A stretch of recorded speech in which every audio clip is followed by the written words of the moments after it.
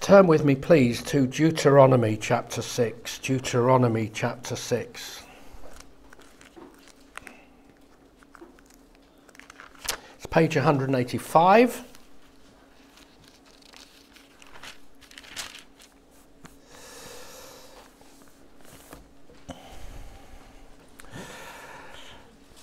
And we're going to be thinking a bit about these words. Perhaps if you want, you can stand. We're only going to be reading 9 verses, but if you want to stretch, then be happy to stand. And we're going to read Deuteronomy chapter 6, and I'm going to begin at verse 1. These are the commands, decrees and laws the Lord your God directed me to teach you to observe in the land that you're crossing the Jordan to possess, so that you, your children, and their children after them may fear the Lord your God as long as you live, by keeping all his decrees and commands that I give you, and so that you may enjoy long life. Hear, Israel, and be careful to obey, so that it may go well with you, and that you may increase greatly in the land flowing with milk and honey, just as the Lord, the God of your ancestors, promised you. Hear, O Israel, the Lord our God, the Lord is one. Love the Lord your God with all your heart and with all your soul and with all your strength. These commandments that I give you today are to be on your hearts. Impress them on your children. Talk about them when you sit at home and when you walk along the road, when you lie down and when you get up. Tie them as symbols on your hands and bind them on your foreheads.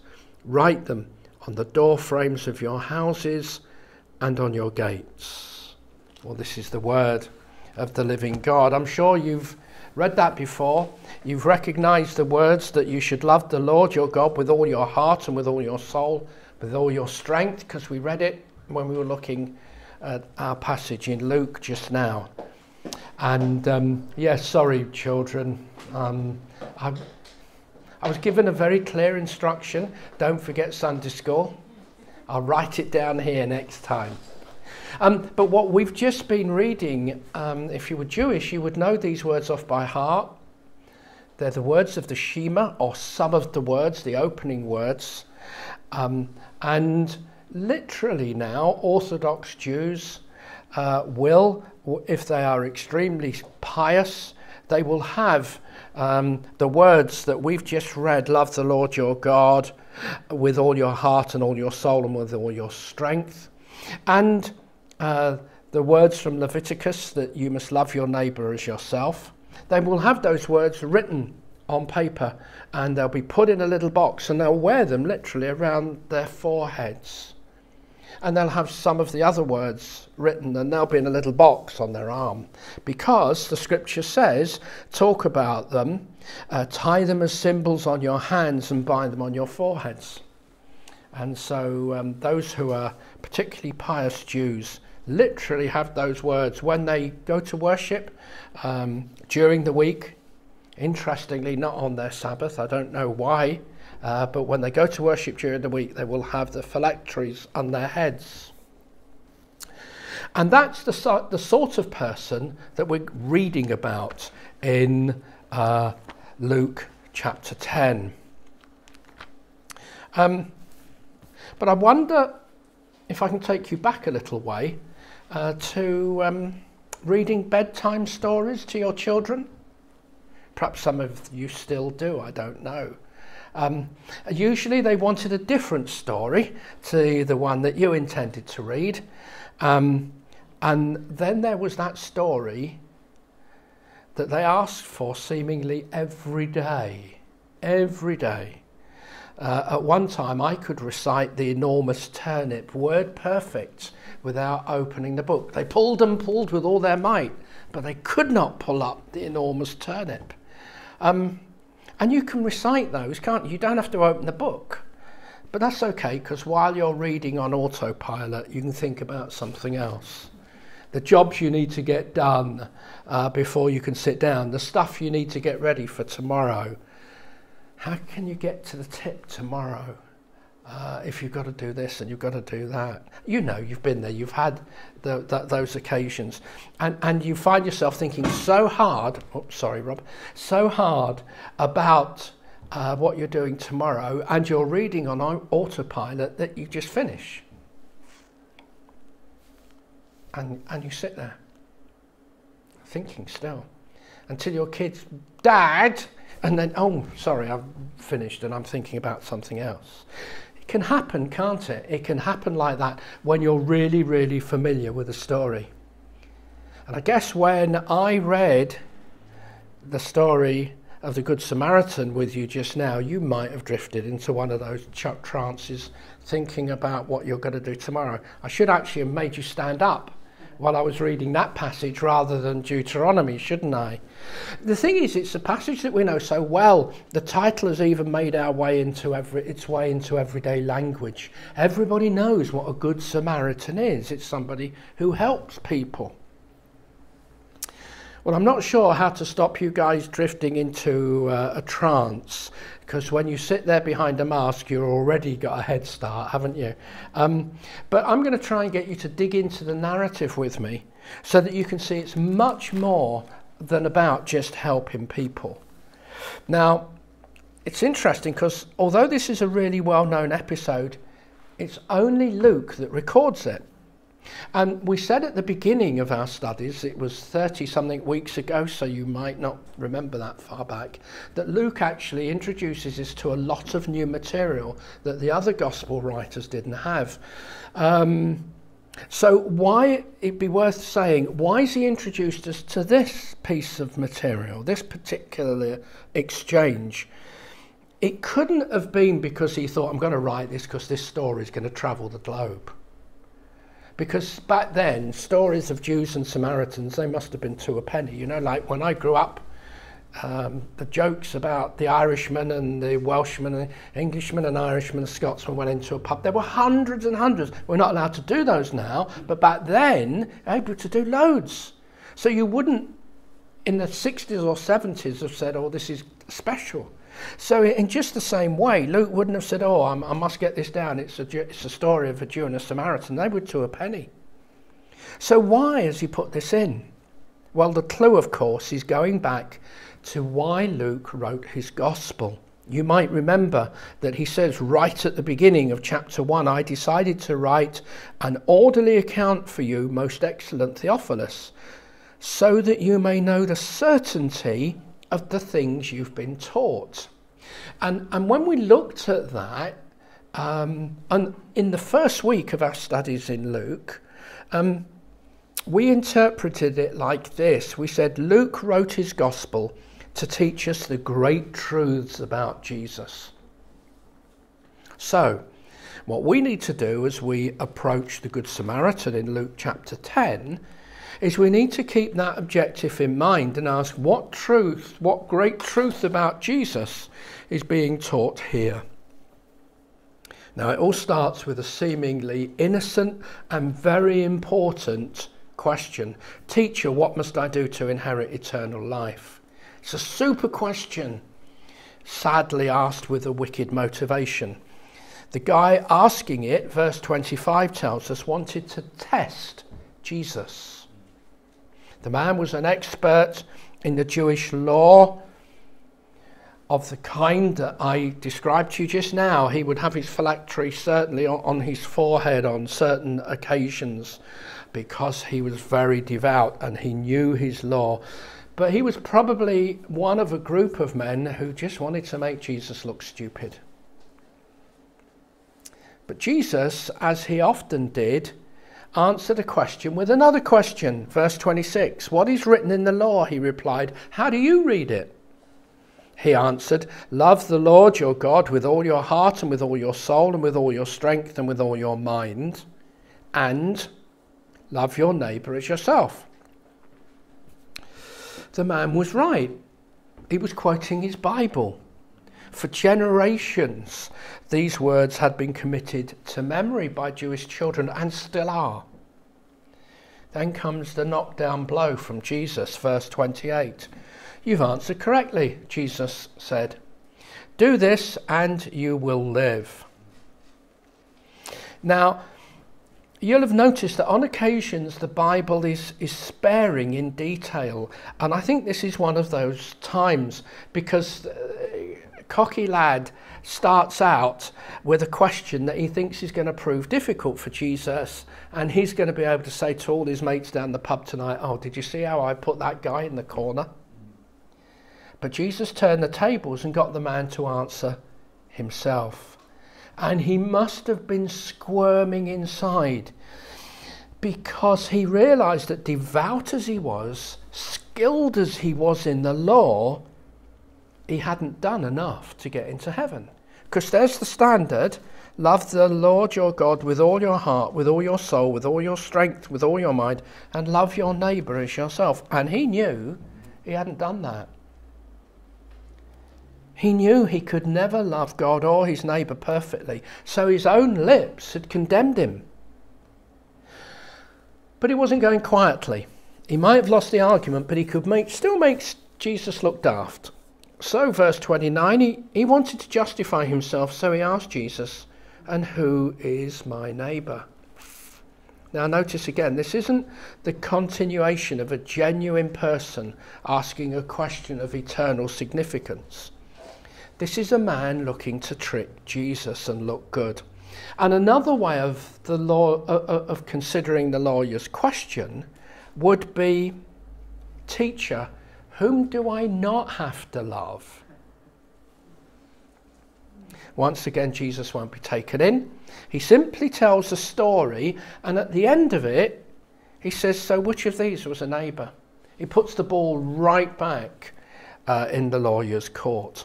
And the story, you know, I'm going to rush through it because it's a lovely story, but it's a quick one to understand. There's a man going down from Jerusalem to Jericho. It was a long, steep, downward journey of about 17 miles. It would have been a good, hard day's walk, and it was bandit territory. On his way, the guy is mugged and left badly beaten. But it was a busy road. He'd be okay, because Jericho was known as the city of priests. And so they would go up to do their tour of duty. They would serve in the temple, and then they'd come back down the same road back home to Jericho. And so there was always holy men going up and down this road.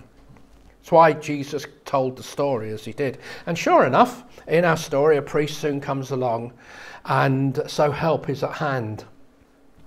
You know the story, not so. The priest saw the guy lying in the road, so he swiftly sidestepped and walked past the poor man. Not long after, says Jesus, a Levite comes along. So you think, oh, perhaps the priest's assistant will have more time and compassion than his boss. Not so. He too stepped to one side so that he could walk past the poor fellow. Two holy men. There's nothing, of course, holy about their behaviour, was there? Then, says Jesus, a Samaritan came along. And I'd never thought about this, but think about it. I bet the listeners now are holding their breath, because they know what Jesus is going to say. He's going to say, the Samaritan put the boot in and spat on him, because he hates Jews. But not so. The Samaritan stopped, and without the modern antiseptics that we have, he took his leather bottle of wine, poured that onto the man's wounds to start to attack any sepsis. Next, olive oil to start the healing process, and then bandage. The man's beating had been so severe that he would be unable to continue his journey for a while, so the Samaritan puts him on his donkey, walks beside, so that when the donkey sways too much, he just makes sure the guy doesn't fall off. At the next inn, he found the man a bed. He made certain he had something to eat and drink. Do you notice that actually it tells us in the scriptures that he cared for him? He looked after him there. And then the next morning he paid the innkeeper enough to keep him for around 7 to 10 days, and promised to settle up next time if the man had to stay longer. Now the listening crowd would have been listening intently, and they would have been incredulous because Jews and Samaritans never had any dealings with each other, and this for the Samaritan to do anything like this was, wow, it was incredible. But when the lawyer had to respond to Jesus' question, which of the three was a neighbour, I wonder if you've noticed the lawyer couldn't even bring himself to say the word or the name Samaritan. That was the obvious answer. Who was the neighbour? Well, the Samaritan. No. The one who had, verse 37, the one who had mercy on him. He would not even say the name. Go and do likewise, says Jesus. Game over, retreat of man, tail between legs, never to be heard of again. It's a super story. It's one that the kids in Sunday school could probably have taught me through, because we teach them at a very young age. But what great truth about Jesus is being taught here? Or perhaps what great truths, if we pluralise it, are being taught here? Well, we have to link back, don't we, to one of the learning points from last week, because when we are here Sunday after Sunday, if we start to see themes, we have to pick them up, we have to acknowledge them. And remember, we said this last week. We said God puts us where he wants us to serve. We said God has put you in a job, community, street for a purpose. There will be precious few believers where you're located. And we believe quite firmly in a God of design rather than chance, don't we? God put you there to be salt and light to those around you. So in effect, we were saying last week, God has chosen your neighbours for you. Fast forward to this week, how are we to treat our neighbours, says the scriptures. In the words of Deuteronomy and Leviticus, we are to love them as much as we love ourselves. In the words of this story, we are to behave as the Good Samaritan did. Now, of course, this isn't easy, is it? Because we might not like our neighbours. It's interesting.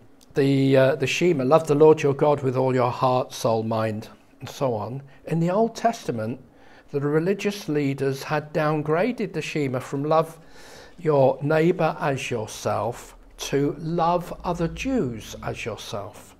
And even then, the Pharisees had downgraded it to love the local Pharisee. But you can't downgrade Scripture. Nobody's allowed to do that.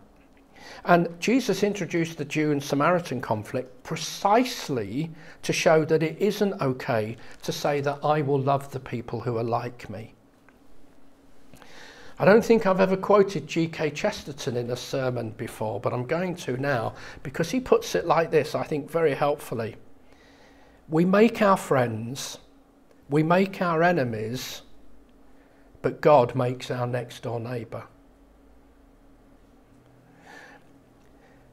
The duty towards humanity may often take the form of some choice which is personal or even pleasurable. You get that, don't you? I mean, so you do stuff for the food bank. You might buy, if you ever go into town, you might buy, what's the magazine? The Big Issue. You might buy the Big Issue. You might even go and volunteer somewhere, because the duty towards humanity may often take the form of some choice which is personal or even pleasurable. But we have to love our neighbour, Chesterton says, simply because he is there. He is the sample of humanity which God has actually given us. And for neighbour, read family members as well. But you say, surely the Samaritan was an exceptional man. Jesus told that story to show he was exceptional. And Jesus was talking to a religious expert. I can't be expected to love like that, can I? But that's Jesus' standard, isn't it? That's God's standard. Love your neighbour as yourself. God's command assumes, in the first instance, that you love yourself. Now, all men and women love themselves. Not in the sense that they're big-headed or totally self-obsessed, although many are. Not in the sense of having a good self-image or feeling especially happy about oneself, although many are.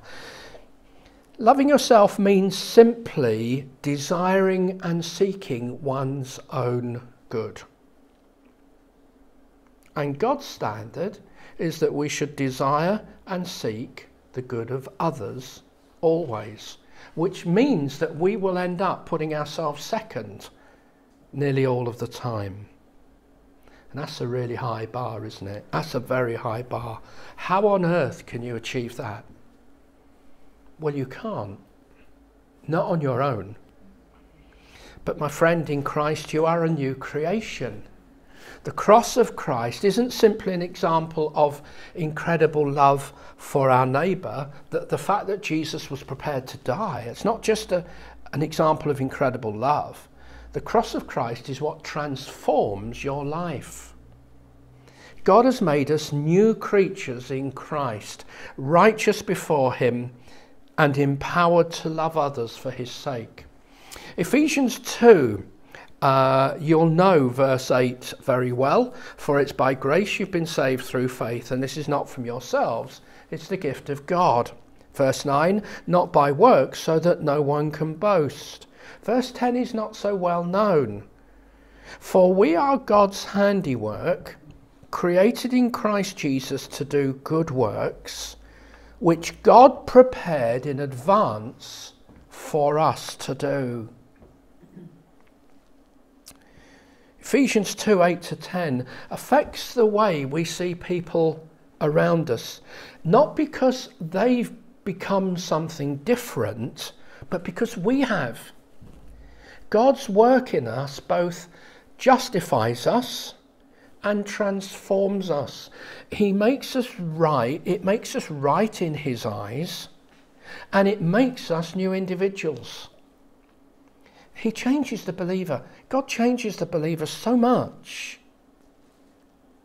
And that is because in advance he's prepared a pathway of good works for us to do. That's what the scripture tells us. We're created in Christ Jesus. What for? To do good works. Really? Yes, which God prepared in advance for us to do. That's what the scripture tells us. And so that means that on that pathway of good works, there are real people with real lives full of real stories. And now when we encounter them, they are God's call to us to be ambassadors for him, to be faithful ambassadors as we serve those who come across our paths. I don't think we can draw any other conclusion than that when we look at God's word. We have to be faithful ambassadors of Christ as we serve all of those who come across our path. Somebody, when I was just doing a bit of reading around the subject, said words, I didn't write it down, but words to the effect that real Christians can't stop and question whether or not to have compassion on someone. Real Christians can't stop and question whether to have compassion on someone. They just have to. They just have to. It's almost a knee-jerk response for a Christian to have compassion because of how Christ has changed us. But we have to press on because there's an even bigger lesson for us. And it starts with the inquiry from the religious expert. Verse 25, teacher, he asked, what must I do to inherit eternal life? And that is a super question, isn't it? We would all acknowledge that it is the question for anybody to ask in this life. How do I get to heaven? And Jesus' answer is extremely interesting. He effectively says to the guy, you know. And of course he does. He knows Deuteronomy 6, which we read earlier, love the Lord your God with all your heart, with all your soul, with all your strength. He knows Leviticus 19, do not seek revenge or bear a grudge against anyone among your people, but love your neighbour as yourself. want to have eternal life, want to go to heaven, all you have to do is keep God's law perfectly and you'll be there. You know that, Jesus says. Just keep the law. The problem is, as this guy clearly knows, we can't do that. No one but Jesus has ever done that. But here's the real problem in this story, in this is not the story, this is true narrative. This really happened between Jesus and the man. Don't confuse it with the story of the Samaritan. And in this true story, this young guy, or old guy, rather than confess his failings, he tries to justify himself. Hence the "who is my neighbour" question. He's clutching at straws here, but he's hoping that Jesus is going to say, do good to those who are like you. You don't have to do good to them. You don't have to do good to those who are like you. But of course that's nowhere near good enough, is it? And of course it fails to consider the first bit of the law, to love God. Well, what should he have done when Jesus said, you know the answer? What should he have done? Well, in Acts chapter 16, we read about a man, a jailer, who understood that he could never hit God's standards. But rather than try to argue himself into heaven, instead of debating the scriptures, he simply cried out to Paul and Silas, "Sirs, what must I do to be saved?" And they replied, "Believe in the Lord Jesus and you will be saved." Now, we meet lots of people, don't we, today, like the religious expert. Could be that you're one of them. Not wanting to acknowledge that you failed completely to keep God's law. You prefer instead to argue the toss. Arguing the toss doesn't change anything. And the guy in the narrative knows it, and we know it really in our heart of hearts. But it is a key question. How do I get to heaven? The jailer in Acts chapter 16 got it right. He acknowledged his hopelessness and cried out to God, "What must I do?" He recognized his position. He didn't attempt to justify himself. He threw himself on God's mercy. 2 Corinthians chapter 5 tells us, 2 Corinthians 5:21 tells us, God made him who had no sin, that's Jesus, to be sin for us. Why? So that in him we might become the righteousness of God.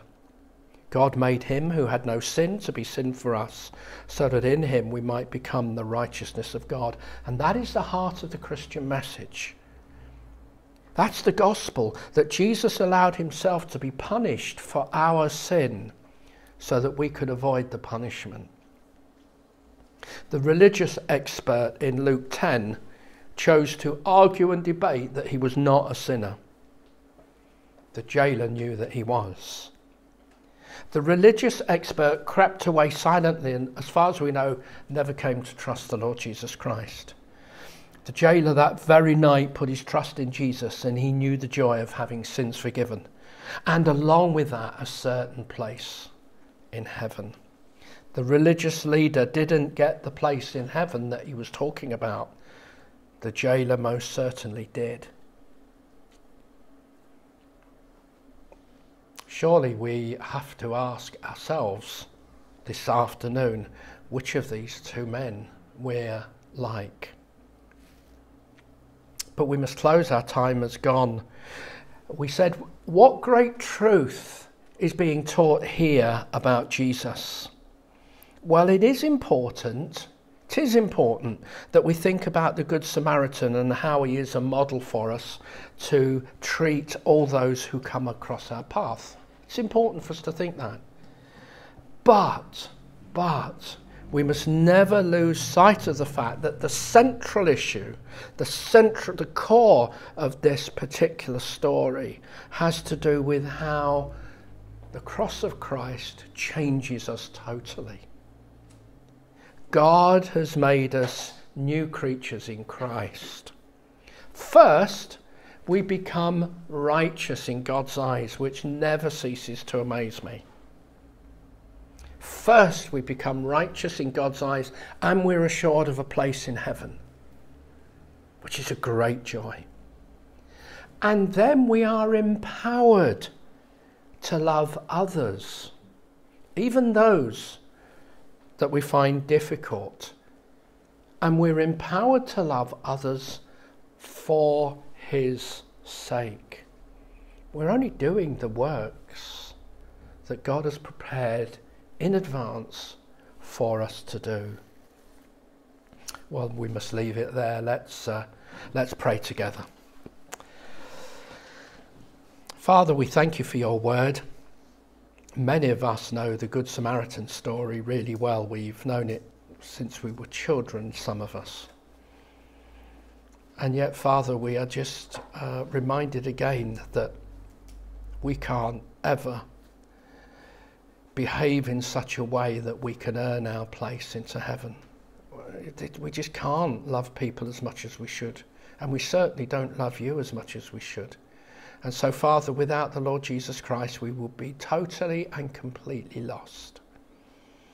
Father, we thank you for Jesus. We thank you for his cross. We began the service thanking you for the cross of Christ. We finish it thanking you for the cross of Christ.